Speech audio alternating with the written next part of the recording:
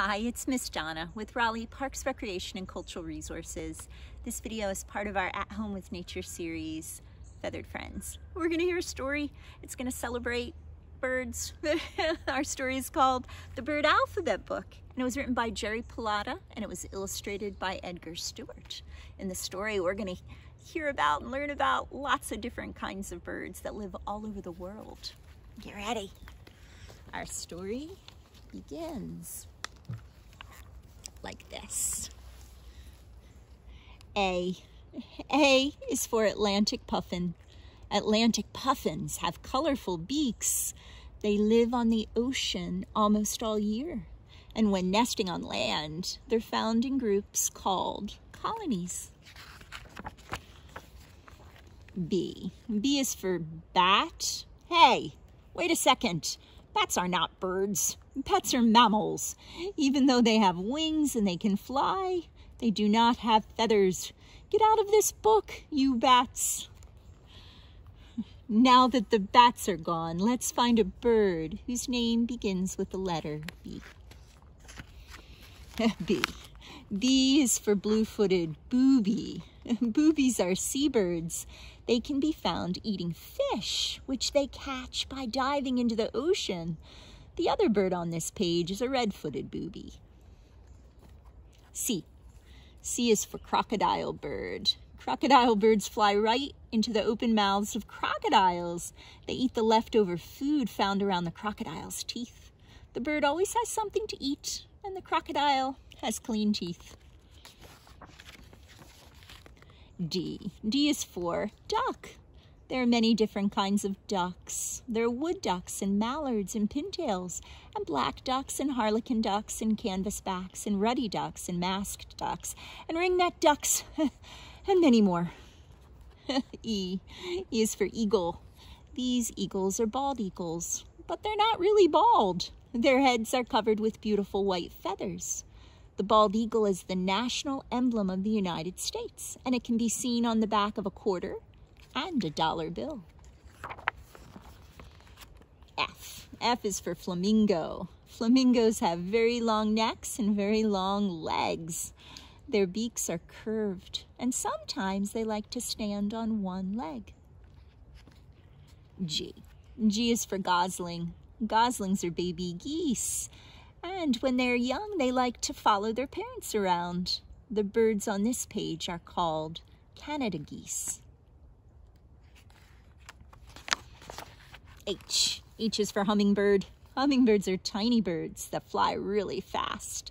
Their long beaks are perfect for sucking nectar out of flowers. I is for indigo bunting. The male indigo bunting is beautifully bright blue from its head to the tip of its tail. The female is plain colored so that it is hard to find when it sits on its nest. J is for jacana. Wow, what big feet! Jacanas have feet that are just right for standing on lily pads. They're also called lily trotters. K is for kiwi. The kiwi is a bird that cannot fly. It has wings, it lays eggs, it has a beak, and it has feathers just like other birds. But if it wants to go somewhere, it has to walk. L is for lovebird. These birds are very colorful. They're called lovebirds because they like to sit close together. They usually look like they're hugging and kissing each other. M is for meadowlark. Meadowlarks build their hard-to-find nests on the ground. People love meadowlarks because they sing cheerfully for hours at a time. N is for northern cardinal. This is one of the few birds that is almost entirely red. Sometimes it is simply called a redbird. O is for oyster catcher. This bird is able to stick its beak into oysters and clams and pry them open. It lives near coastal mudflats where it can find plenty of shellfish to eat. P is for penguin. Penguins cannot fly in the sky, but it is fun to watch them swim because it looks like they're flying when they're underwater. Q is for quetzal. The quetzal is a bright green bird with an extremely long tail. It is found in Central America. Because there are so few of these birds, they're considered to be an endangered species. R. R is for roadrunner. Roadrunners can fly when they want to, but they usually prefer to run. Roadrunners live in the desert, and they chase and catch little lizards for food. S. S is for spoonbill. Can you believe it? This bird has a bill that looks just like a spoon. The baby spoonbills do not grow their wide spoon-shaped bills until they get older. T. T is for toucan. The toucan has a very long and wide beak. Its beak is so big that you might think a toucan would not be able to fly. However, the beak is really not very heavy. U. U is for umbrella bird. This is a black jungle bird. The feathers around the top of its head are shaped like an umbrella. But when it rains, the umbrella does not keep its head dry. V. V is for vulture. Vultures have hardly any feathers on their heads. Maybe vultures are the birds that should be called bald. W. W is for a white-faced Scops owl. This owl lives in Africa. It hides in trees, waiting for a chance to swoop down on insects and other small creatures.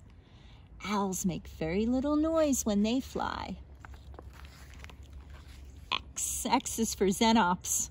This is probably the only bird whose name begins with an X. Unlike most birds, the xenops has a beak that is curved upwards.